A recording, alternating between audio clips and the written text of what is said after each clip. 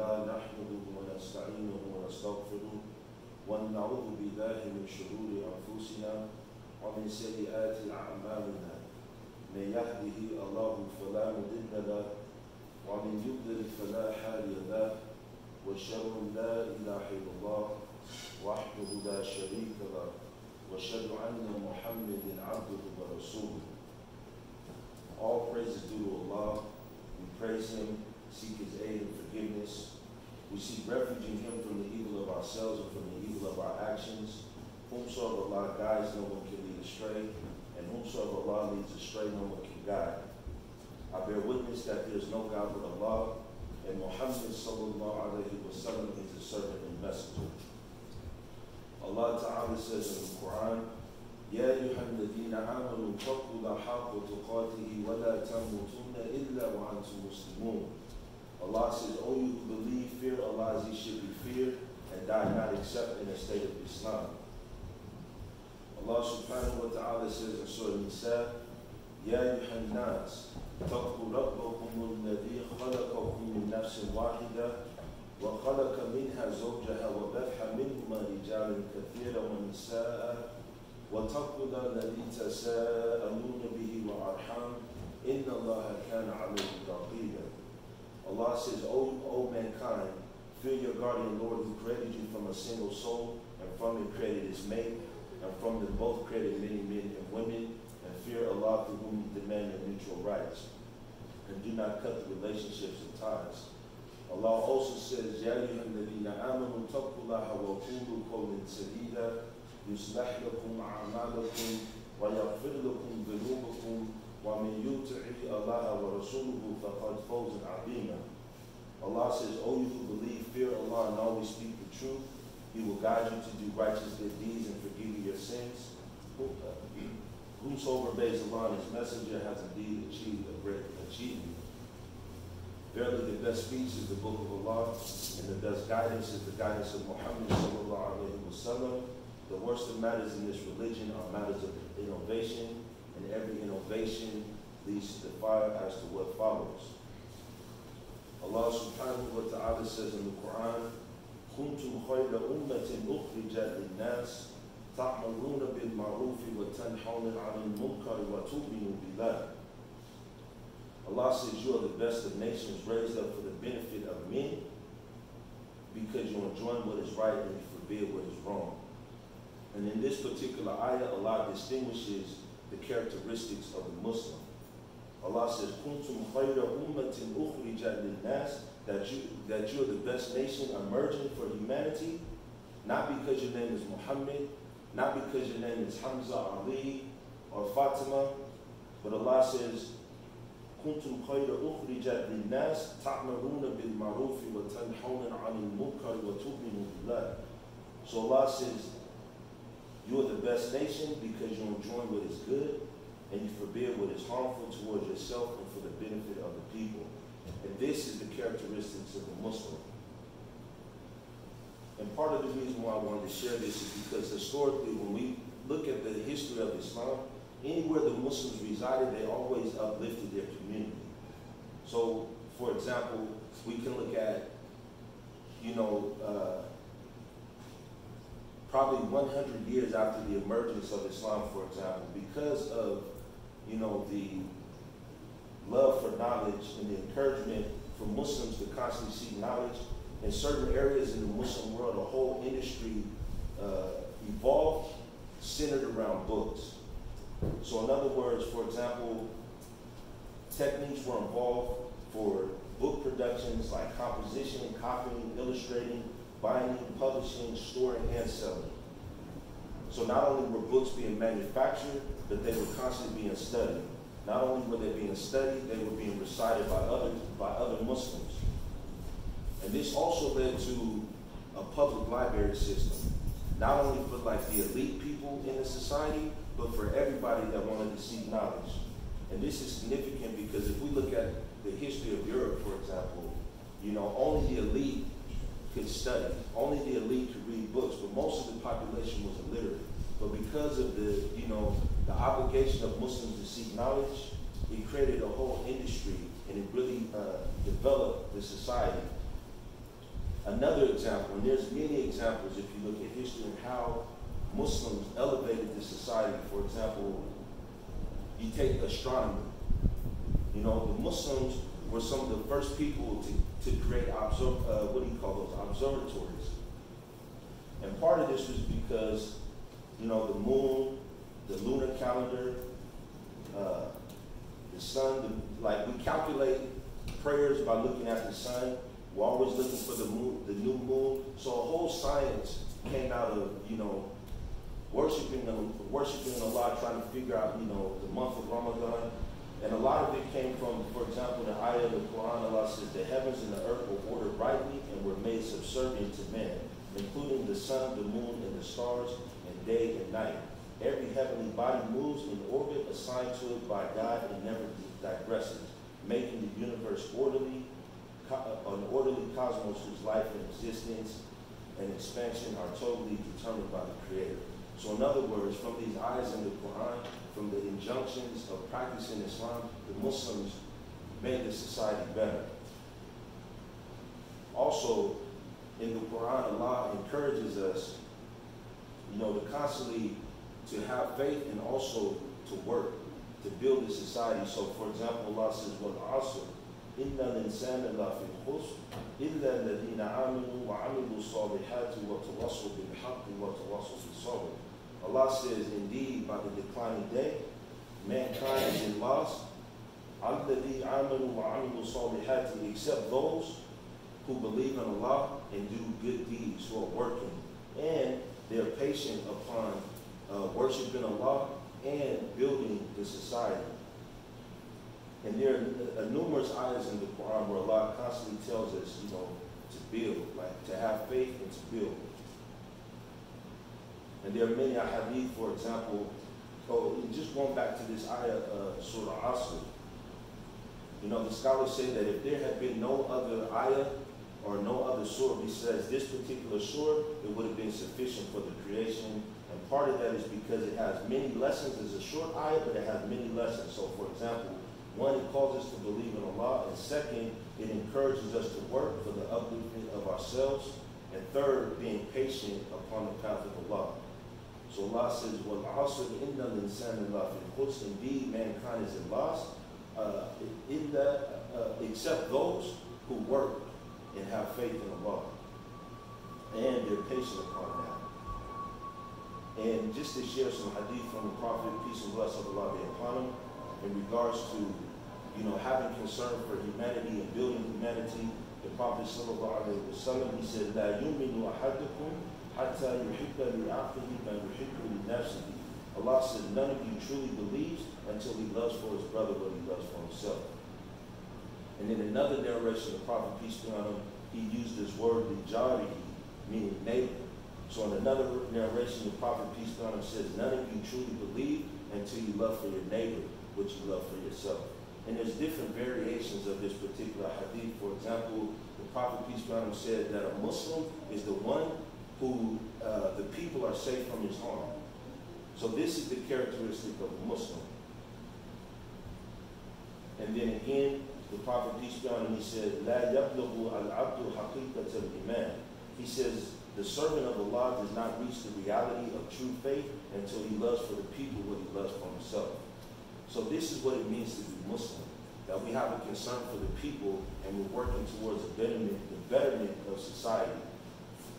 And again, just to share some more hadith from the Prophet, peace be on him, he says, whoever believes in Allah in the last day should speak good things and keep silent.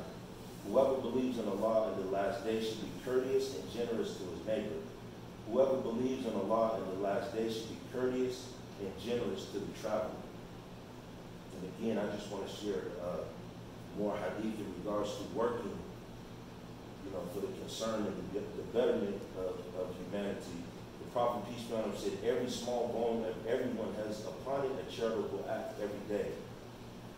So every day which the sun rises, bringing about justice between two people is an act of charity. Helping a man on his mount, lifting him onto it, or helping him put his belongings on it, this is an act of charity. A good word is a charitable act. Every step taken toward prayer is a charitable act. And removing a harmful thing from the path is also a charitable act. And one last hadith that I want to share, well, there's two more. The Prophet, peace be on him, said, so he says, whoever of you sees an evil must then change it with his hand. And if he is not able to do so, then he must change it with his tongue. And if he's not able to do so, then he must change it with his heart. And this is the slightest or the weakest of faith. And we can take that in many ways. But in other words, this is our duty and our responsibility, to facilitate Islam, to accommodate the people and remove harm from the society. We don't necessarily have to go out and protest, but whatever means that Allah has given us, whatever we do it well. And let that be an example. And, the next part of the khutbah, I'll give more examples in regards to, encouraging ourselves and building a society. أقول قولي هذا وأستغفر الله لي ولكم إن الله غفور رحيم.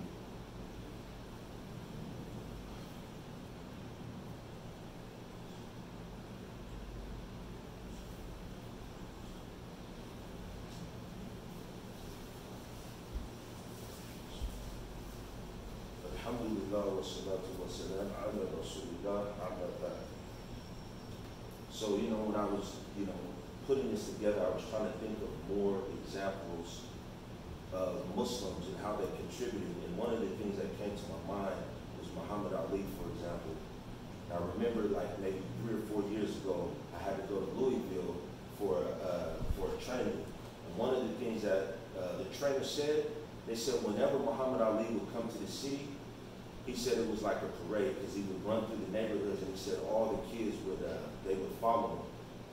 And one of the things that I think is interesting, I found a quote that says, "Service to others is the rent you pay for your room here on earth." And this particular quote, it said it was attributed to Muhammad Ali, but I thought that was very interesting. And if you look, the core of what he did, he stood up for what was right. And we see the benefits so much so that I think there was a street that had his name, Muhammad Ali. For example, you can go to other cities where the Muslims are active, and they may have streets named after them. For example, in New Jersey, there was I think East Orange, there was a masajid, and on the corner it said Ahl Sunnah. So again, wherever the Muslims are, they develop and they bring up the society around them. And a good example in our time is Muhammad Ali. The other thing that I think is significant is that sometimes we underestimate small acts of kindness. Recently I was talking to somebody, and one of the things they said is that most people, when they come into a social service agency, people that are trying to help them are thinking of these big things they can do in order to help them. But most of the time, the people just want to eat. And so, for example, as Muslims, we try to think of ways to help people, or we try to think of ways like how we can give dawah, or how can we articulate Islam to make the people accept Allah. But if we do something simple like asking somebody, are they hungry? That may seem very small, but it could be very, very profound.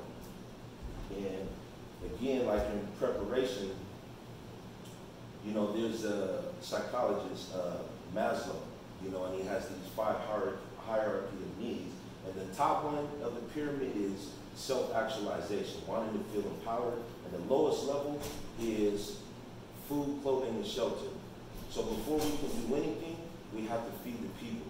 However that looks like, whether it's feeding them, by actually giving them food, or, just helping them in a way that literally or symbolically feeds their soul. And again, in the Quran, this is a common theme, right?